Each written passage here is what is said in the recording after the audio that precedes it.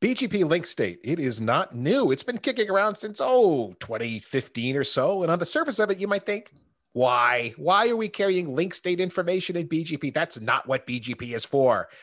And yeah, you're not the only one with an automatic reaction like that. But the reality of BGP-LS has more nuance to it. We might jokingly call BGP the kitchen sink of routing protocols, but the engineering choices that were made for a reason. Remember, everything's a trade-off.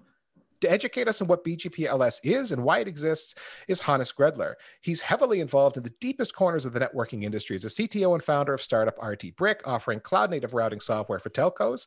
And in the past, he has also chaired the IETF IS-IS working group and was a distinguished engineer at Juniper Networks, and he holds some routing patents, and he's a published author. You get the idea. Hannes knows what's going on when it comes to BGP-LS, and he volunteered to share some of his time with heavy networking. So Hannes, welcome to the show. And hey, man, let's get started by going right to the heart of things. What is BGP-LS and what problem does it solve? Hi, Ethan. Thanks for the red carpeting, first of all, and having me on the show. So, BGP-LS, probably I should, before we go into what it is, we probably should start how it was conceived, right? It all started with an old acquaintance from Cisco joining Juniper Networks. You have him, he's a frequent speaker on the show, Dave Ward, right? So in 2009, Dave Ward with his entourage was coming in. And one of the problems that we had to solve was trying to deliver a bit of an application intelligence, right? And expose what we have in the routing daemon, all the link state data, all the internet prefixes, all the internet egress points, and sort of feed that into what was known at that time as an author server, which again will sort of aggregate those information together and tell clients like, BitTorrent or whatever content distribution networks, what turns, what paths to take. And this is how it all started. So I'll respond with the obvious question, which is, why didn't you just handle it like a lot of other services have needed to handle that particular problem, where they would, say it was an OSPF network, you set up an OSPF listener, have it join OSPF, and then learn everything that's going on from the IGP that way. There was even a box I ran that wasn't from Cisco, but it ran EIGRP and listened to IRR EIGRP IGP network. Very good question. Usually, I would say for the simple labs, like you do your CCIE or whatever vendor certification, this approach would work. But as soon as you try to consolidate views and topologies from network spanning potentially thousands of routers, right? You actually have a practical problem. So you need to backhaul all those topology views using GRE tunnels, whatever. You need to actually do this in a redundant fashion. So at some point, you really have trouble scaling the author server, right? What is going to be a Linux box with 4,000 GRE outgoing tunnels? And even then, you need to actually scale the adjacency machinery on that author server for terminating all those 4,000 adjacencies and getting the other side to tell you about his local view of the topology. So those are really some of the practical problems. I'm laughing along with you a little bit because I actually faced that challenge in one of the networks. I mean, it sounded like it was such a simple thing. Just stand up an adjacency to your IGP and you're all good. And in fact, right, when you begin operating at scale and you're trying to communicate with all these endpoints to get a clear view of the topology, there is a computational problem and logistical problem that you're facing to deal with that. So right, in a smaller environment, no big deal. In a really big environment with many hundreds or thousands of routers, yeah, big problem. Okay. I mean, the practical problem was, hey, do we really need to replicate the protocol machinery, right, for both OSPF, for ISIS, for BGP, do we really need to replicate that down to the Alto server, right? Or couldn't we just, have a sort of a very unified way of the Alto server learning about the topology, ideally, but just opening a TCP channel somewhere into the network and then really retrieving all that information. That was the whole idea. So the point here is the Alto server doesn't need to participate in the routing protocol to be able to discover the topology. As long as you can just give it the topology information in some way, it can figure out what it needs to know to do its job. Exactly.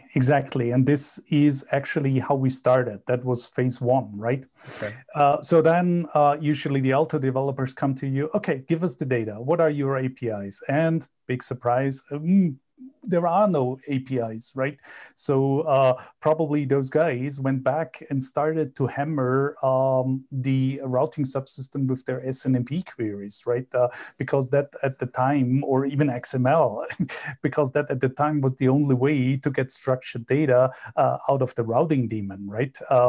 And you also see here a little bit the semantics are wrong, right? It's essentially a pull model where you constantly are polling for information. Has anything new arrived? But what we really wanted to have the Alto server is an accurate, up-to-date view of the network. So we were pretty certain that we wanted to have a push model where the routers, whenever something changes, a new topology, a new link comes up, a new IP prefix is reachable, that 10 milliseconds later, the Alto server knows and can take action. As opposed to polling on an interval to pull that information and being blind for however long the polling interval is. Exactly. And we were, when we talked here a little bit about the initial use cases for Alto, very quickly, as soon as we started talking about it, all the traffic engineering folks jumped onto that and say, hey, by the way, real-time topology information across IGP boundaries. I want that as well, right? I have, RSVP calls, really heavy, level 3 had very traffic engineering related problems, and they wanted to really get full visibility into every corner of the network. And BGP-LS or any sort of topology synchronization protocol could exactly just do that. So I think an important point to make here is BGP-LS is not BGP as a routing protocol calculating link state and making forwarding decisions. It's used to carry link state information from a different routing protocol. But again, it is not making forwarding decisions like OSPF would. Absolutely not. I mean, if you try to compare it, what modern application developer are doing today, you could almost describe it as a message bus for routing topics. So today, application developers would just, launch up a Kafka instance, publish here certain channels, and then have their subscribers to subscribe to that channel and get a replica of the data. And essentially, we have bent BGP to just exactly do that.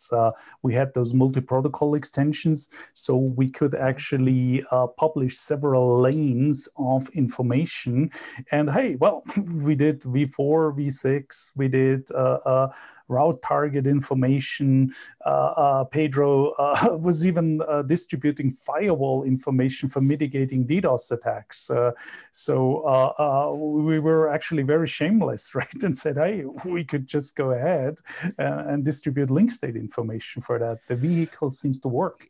It does feel like it's pushing the boundaries a bit, where those other things that you mentioned, like, well, V4 and V6's address families, BGP is making routing calculations and forwarding decisions based on that information that's carried in those NLRIs. But now we've taken it to the point where we're purely at that message bus state. Hey, we've got a bunch of BGP adjacencies. We can use it as a sort of a database to move NLRIs around. So let's do that. BGP itself never makes any calculations, but it's handing off that information that's been carried through it as a message bus to like the Alto server. We haven't mentioned PCE yet, but I know that's a use case there as well.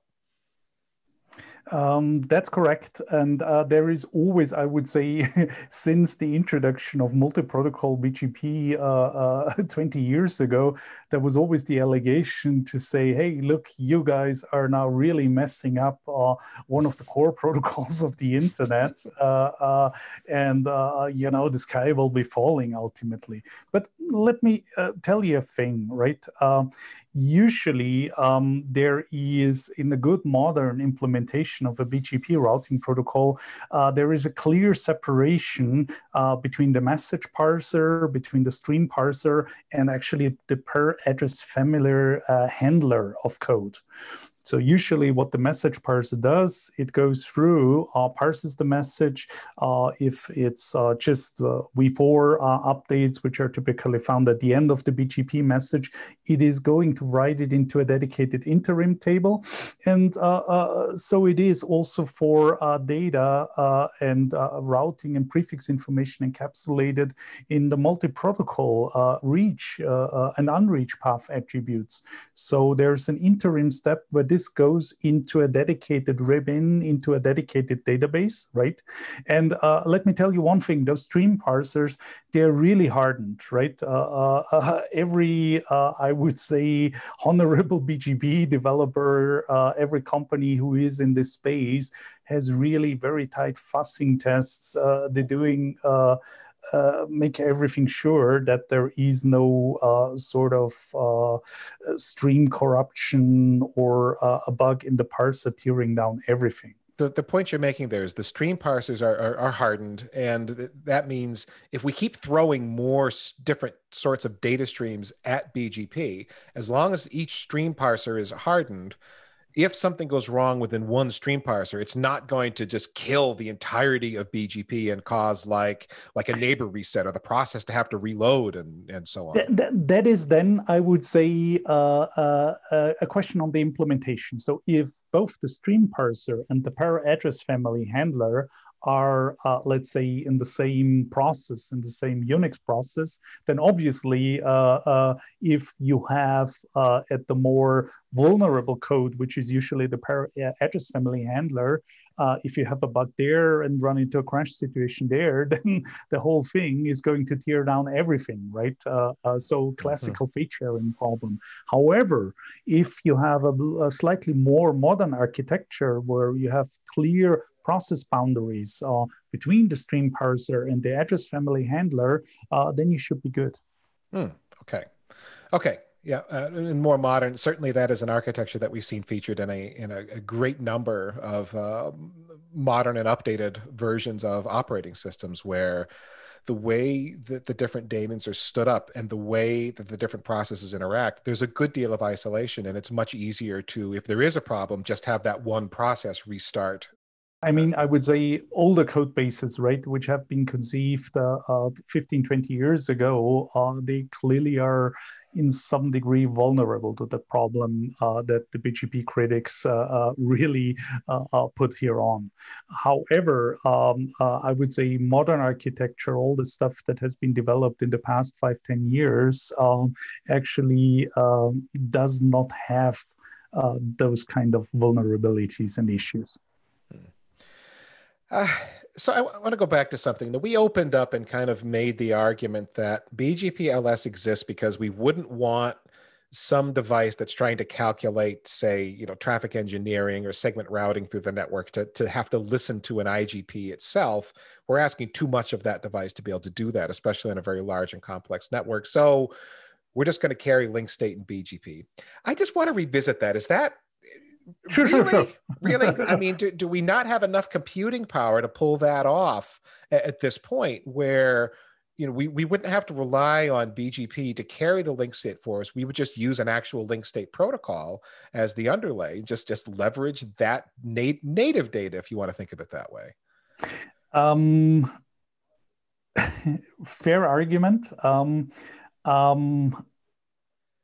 Let me ask you a question. I know it's a little bit impolite asking a question with a counter question, but what's your guess? What is the amount of IGP developers that we have on the planet, right? That know how to do a proper IGP state machinery with pacing logic? That is question number one. And question number two, how many application developers do you think there are on the planet who understand how to build an application on top of TCP?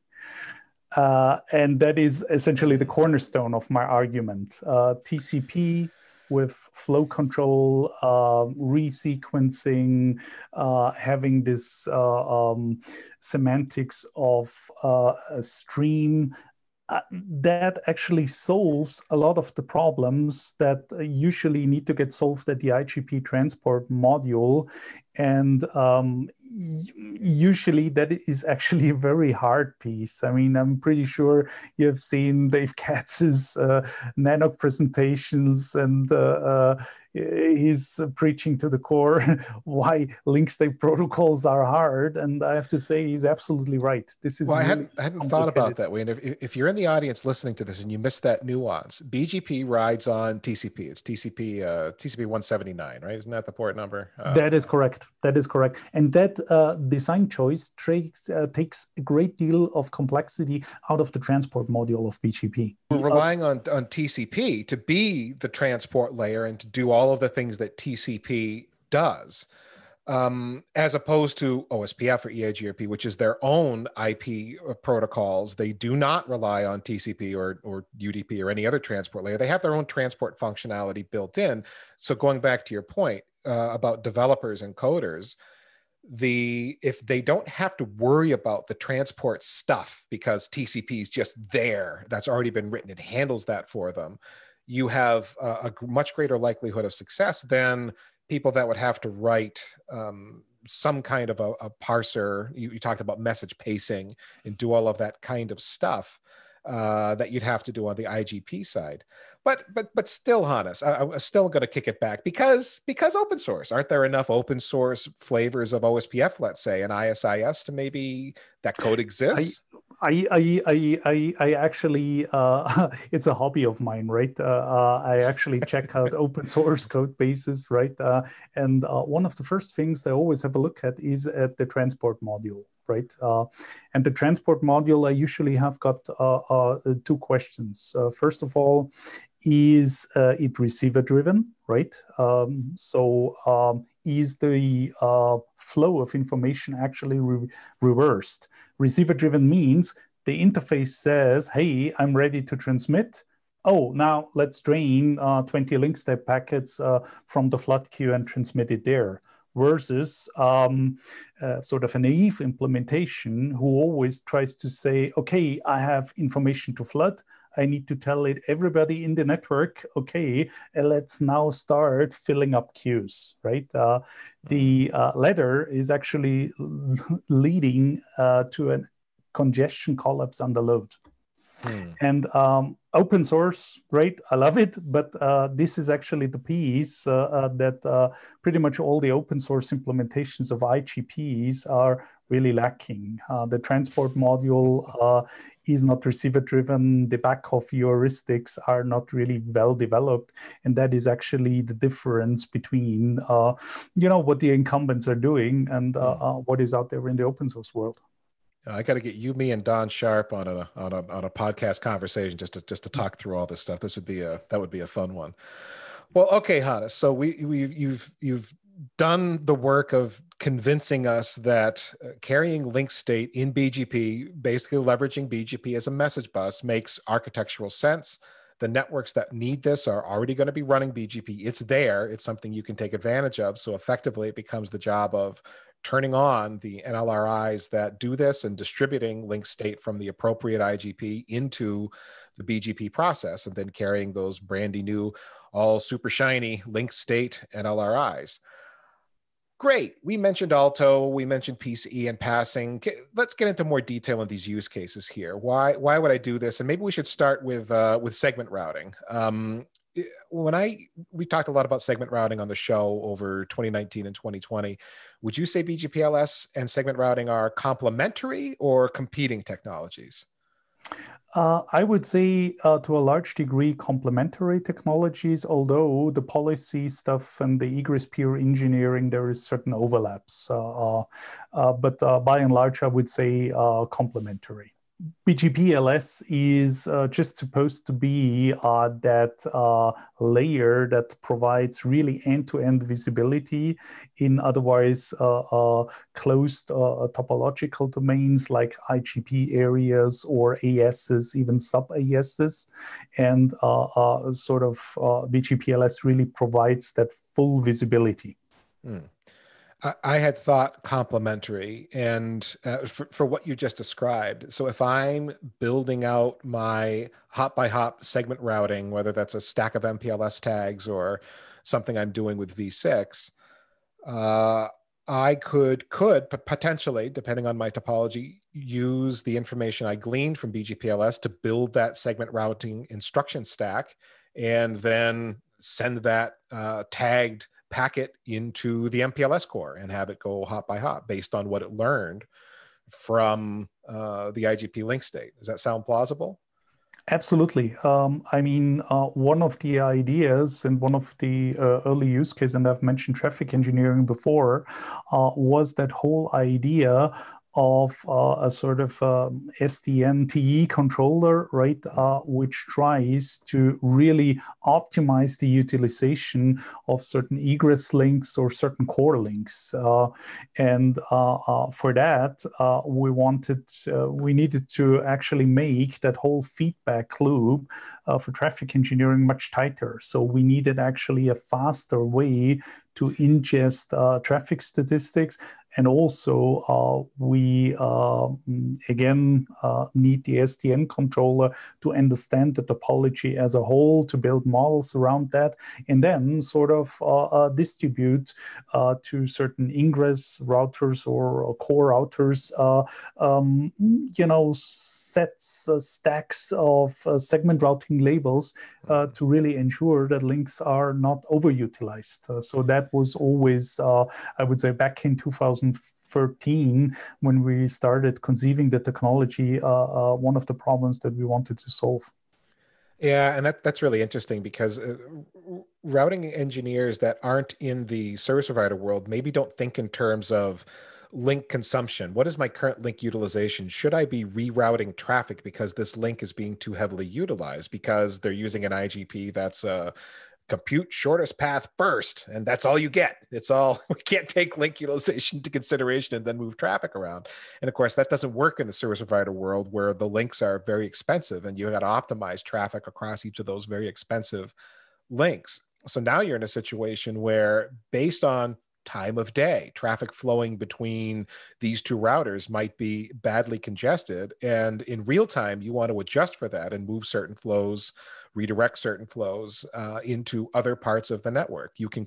So you have to know the topology. So there's BGP-LS helping us know the topology in great detail. And then the controller taking that topology information plus traffic statistics, congestion, utilization information, and then being able to, I don't want to say arbitrarily, but to some degree, arbitrarily change how traffic is flowing through that network. One of the asks that we got in 2013 was mostly from the providers, from the network operators who were sourcing a large number of content, right? And basically say, well, look, the majority, the products that we are offering, by and large, are free products, right? So essentially, every dollar that we save on infrastructure is actually profit. So normally in enterprise world, you would, not saturate the individual link more than 50, 60%, and then you would start thinking about backups or,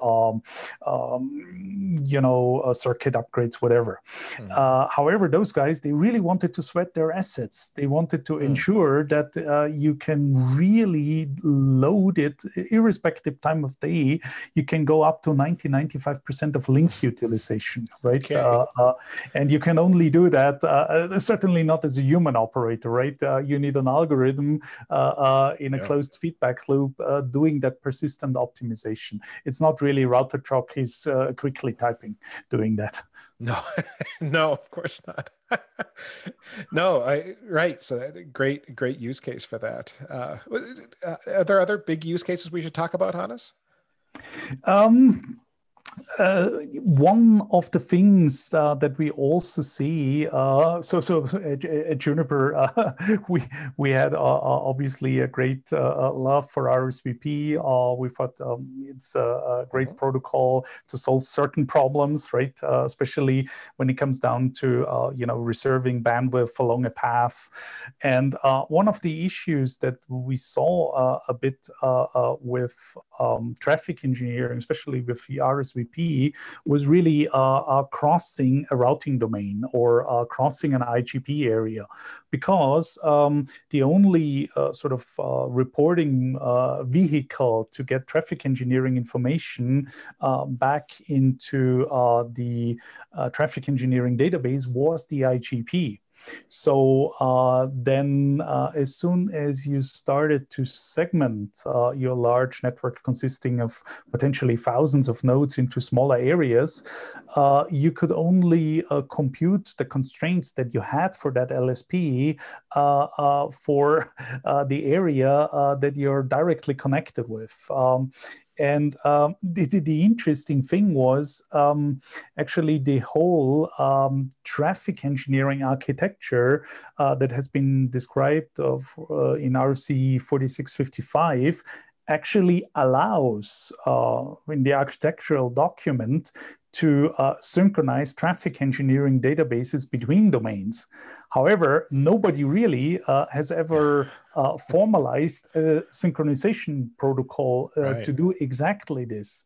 And I was really going crazy, right? Going to Adrian Farrell and Yakov and say, hey, come on, you've been doing this GMP-LS stuff, right? And it's there in the architectural document. Oh, yeah. But we never had time to do it, right? So at some point we said, well, could BGP-LS fill in that void and actually be that synchronization problem? And then all of a sudden, if you do this, you can actually solve that problem. You really can have end-to-end LSPs. You can have constraints. You can have, exclude certain SRLGs, fate sharing stuff. So all of that starts now falling in place. It's like, I don't know how many people have that exact problem, although that's a really interesting one. But yeah, now you've got a means to share that information cross-domain. Pretty cool. Anything else we want to talk about on the use case side?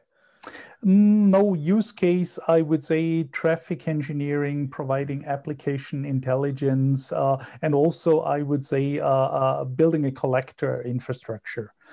Because what you can do here is essentially use the typically scaling machinery of BGP, which is route reflectors, to actually disseminate and scale the routing mesh into every corner of the service provider network. So that goes back to the initial argument. By using BGP, you can just have a single TCP session into the cloud, into the network, rather than having hundreds or thousands of GRE tunnels, and still you're able to obtain the complete topology.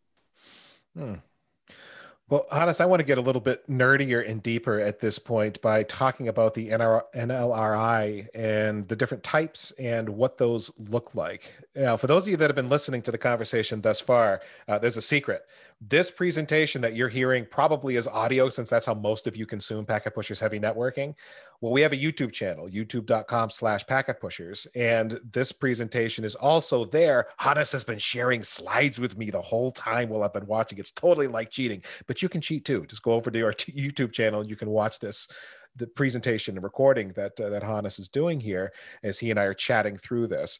And I say that because, Hannes, I believe you got some slides coming up that are going to show us some of the NLRIs in some detail. Okay. So a little bit of link state theory first, right? The three elements that really all the link state protocols, IS-IS and OSPF, have in common is essentially links, of course, node information, and actually, some flavor of IP prefixes attached to those nodes. And voila, those are exactly the three NLRI types that we have in BGP-LS, right? Just for a commercial break for you listening to this, if you know OSPF and do show IP OSPF database, that information that Hannes just talked about, what the nodes are, links, and the type of links that they are, and IP reachability information, that is what the IP OSPF database is in effect, if you can decode what you're looking at there on that screen output. For OSPF, it's a little bit messier even, right? Because OSPF is a messy protocol. There's more to it for sure, yeah. So usually when you just watch the router LSA, right, for OSPF, then usually there is a mixture of all those threes, right? In the router LSA, it says, hey, I am router ID X, so that is node information, right? Then it says, hey, I'm having either a point-to-point link to the other guy or a link to a thing called a network LSA, right? Which would be link information, right? And then there's stub network information, which would be IP reachability, right? So in OSPF, in the router LSA, you find all three classes of that information. In ISS, it's a bit different, but essentially similar. And so those are the three components that make up what gets carried in the different BGP-LS related NLRIs, right? Yeah. So it is actually fair to say the information that we encode in BGP-LS is a sort of protocol neutral representations of nodes, links, and its attached prefixes. Of course, there is some, I would say, OSPF isms and ISIS isms that sometimes we have to pick up. But by and large, it's a canonicalized representation of nodes, links, and prefixes. So when, as a BGP receiver of this information, I get this, and I'm some kind of a controller. I'm not doing OSPF. I'm not an ISIS protocol speaker to be able to interpret that link state information. I just need to know enough to interpret the link state information I've been given and put together a topology together. Maybe I've got some kind of graphing that's going on in my code, something like that. Is that correct? Exactly. So essentially you have those three databases. You have the node, you have the link, and you have two prefix databases, one for v4 and one for v6. And on all of those databases, you have got certain sub-attributes. So for example, what are sub-attributes? Let's say when a link is reported, you can attach the ID of the remote router, right? Or SRLG group, or an IGP metric, or a TE metric, so further properties of that link. Similar thing for nodes, right?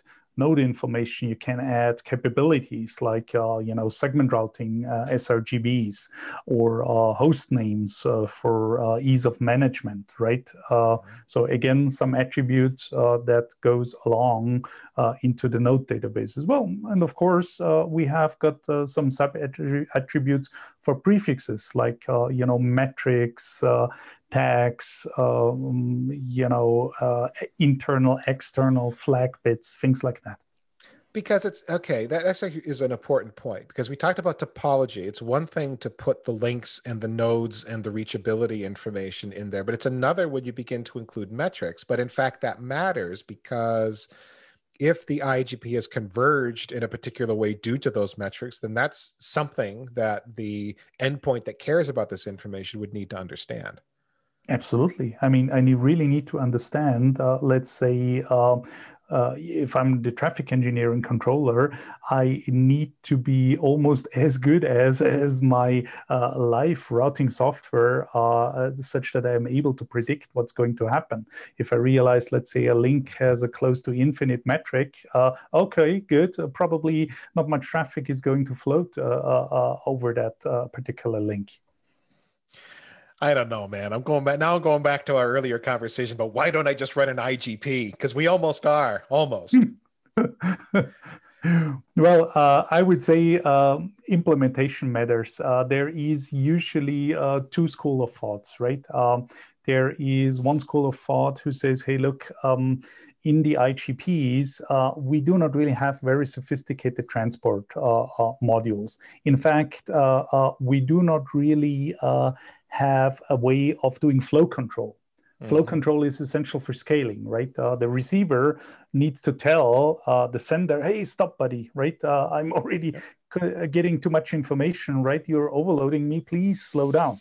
In TCP, that's very simple. We just don't read the socket, right? TCP kernel machinery, says, hey, the window has been closed.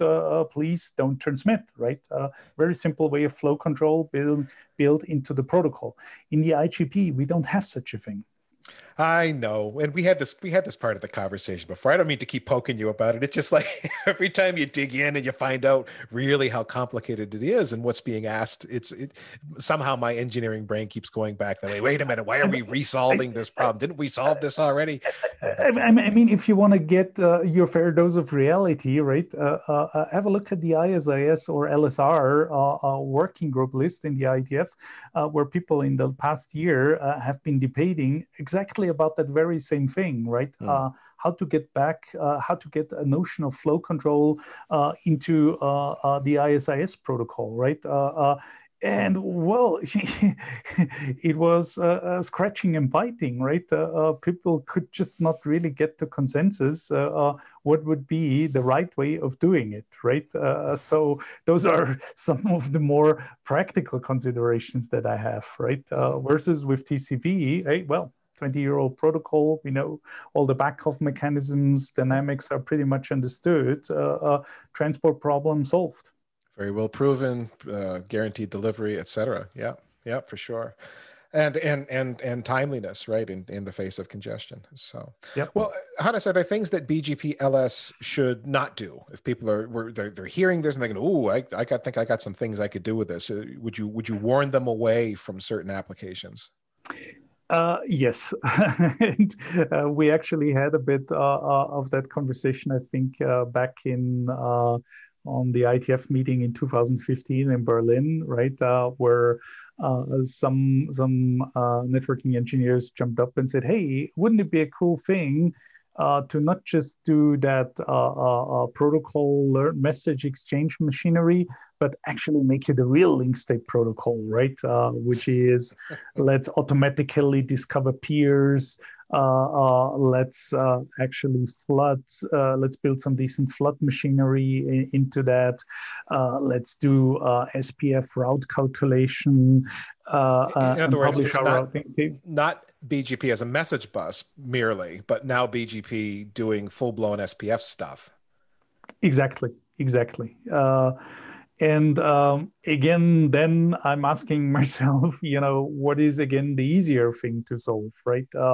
Is it now if we add all those flooding and pacing heuristics back into BGP-LS, if we add an entire new way of calculating the routes, if we piggyback that on BGP, that would actually mean a ton more of handling and address family specific code, right?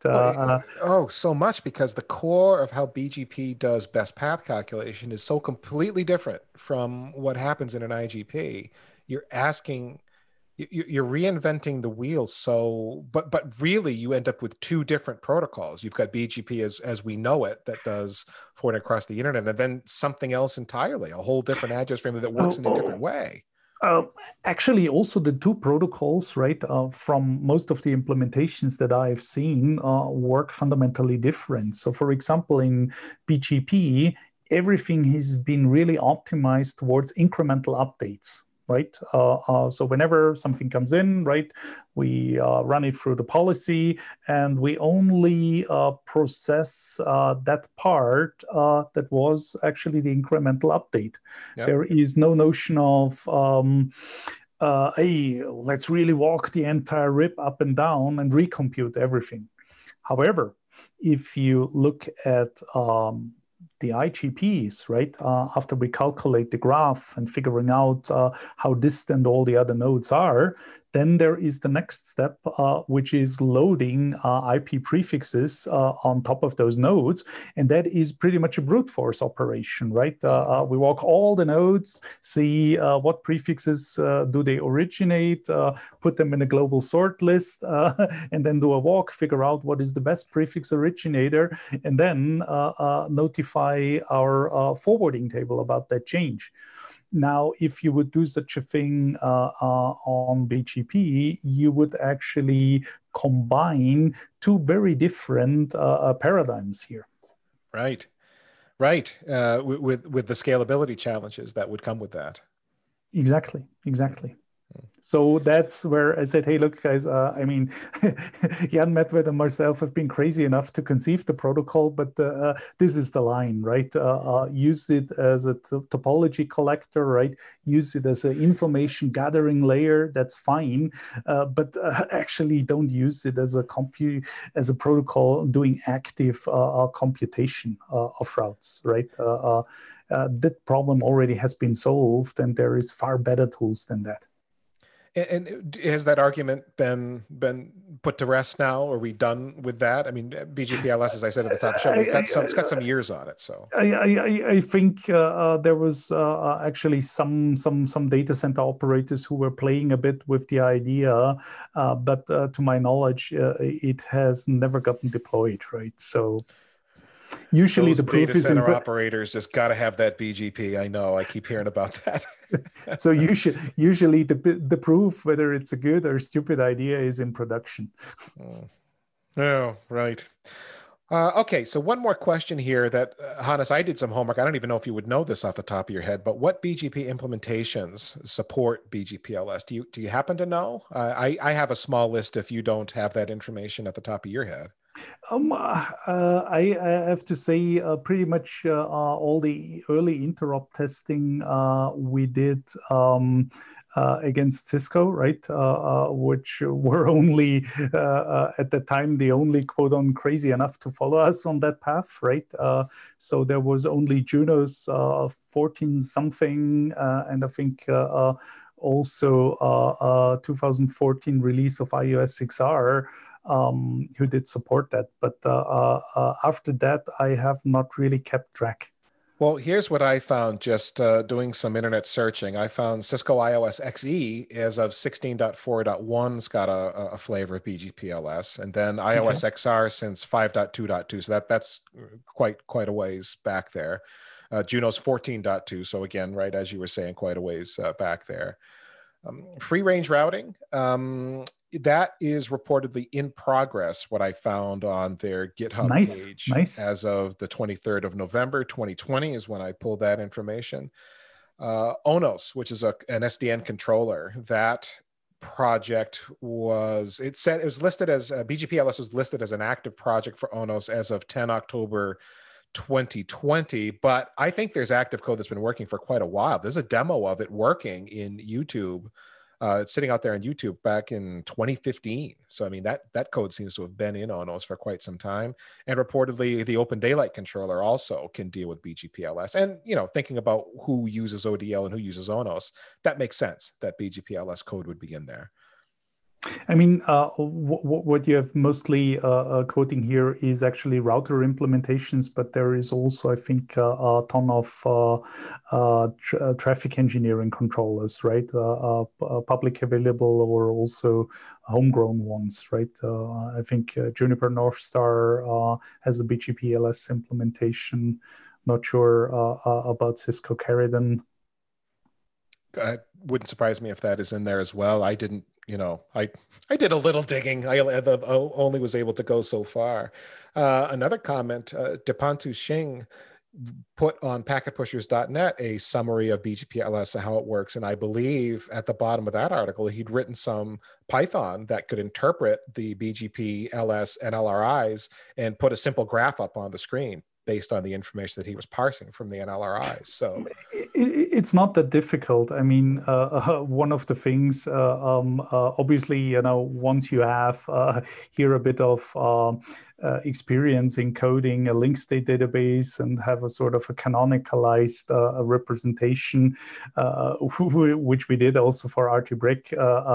One of the functions that we have been doing is just plotting here the link state graph, and we just use here a GraphWiz library, right, which has all the primitives there, and they produce really nice rendered outputs, which are really useful for troubleshooting complex graphs. It's not that hard, right? Think about it. BGP, just open TCP session port 179, do an open message, tell about, hey, I only want to speak BGP-LS, right? Send a keep alive, and then just wait for the update stream coming in. That's it, right? It doesn't get simpler than that. You can do that in 500-600 lines of code. Just 500-600. Yeah. Which for people that are new to coding are like, that's very intimidating, Hannes. It's not much, sorry. No, it isn't, in all fairness. Programming is like any other task. You just break down compartmentally what you're trying to do and then go get those tasks done one at a time. And yeah, you're right. There's so many libraries that handle so much of that for you. It's not overly complex to get something like that done. Well, Hannes Gredler, thank you very much for joining us on Heavy Networking today. And you're a book author and various other things. So, man, tell the world how they can follow you, read your stuff, anything you would like to share. If you want to reach out, please free to do so. I'm on Twitter, Hannes Gredler, also on LinkedIn. In my professional life, I'm the CTO of a startup. We're doing, as you can imagine, routing and BNG software for the next generation central office. If you're interested in that, please send me a DM. Excellent. And you have a book out there, The Complete IS-IS Routing Protocol. I noticed linked in our show notes here. When'd you publish that one? Oh, that's an old one. That's actually, I think this was in the early days of Juniper, 2002 or 2003, where we wanted to, since everything was written with Cisco CLI, we wanted also to get some literature out there, how our implementations work. And at the time, I was a professional services engineer and doing a whole lot of teaching, right? And I figured out that a whole lot of the teaching and slide material was not really adequate and causing more question marks about people's head than providing sound explanations. So after some time, I was doing my own little illustrations and slides and tested it if the question marks did go away. And ultimately, I had really a nice flowing deck. And then one of the instructors said, hey, talk to Walter, right? You should really, Walter Goralski, which was later on my co-author for the book, you should really write a book out of this. And we did this in just 3 months. So, and there's been essentially an IS-IS course covering a bit of Cisco and Juniper at the time. I co-authored a book with Russ White, and I'll tell you, Russ wrote most of that book, but I contributed 7 chapters or something. It was not 3 months for me to get that work done. Writing a book is hard. So props to you for being able to get that out the door in 3 months. Walter has been cruel to me, right? He has been an absolutely slave driver, right? So he just said, "Hey, look, Hannes, you get it in time, right? Provide me the content, right?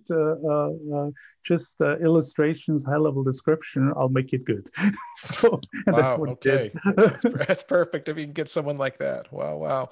Well, Hannes, again, thank you for joining us in Heavy Networking today. And if you're listening to this and you want to see some of the slides that Hannes shared as we were talking, go to youtube.com/packetpushers and just search for Hannes Gredler, search for BGP-LS, and this video should come up. And have a watch, see what's there, and help visualize some of this if you're new to BGP-LS and trying to get some of it into your brain. These slides are quite detailed and informative and should help put some of the pieces together for you. If you like this kind of content, you're a network engineer, you're trying to educate yourself, keep up with what's going on in the industry, well, we have many more of our fine free technical podcasts, plus our community blog. That is all at packetpushers.net. We're on Twitter. If you want to follow us, we're at Packet Pushers, and we're also on LinkedIn. And last but not least, remember that too much networking would never be enough.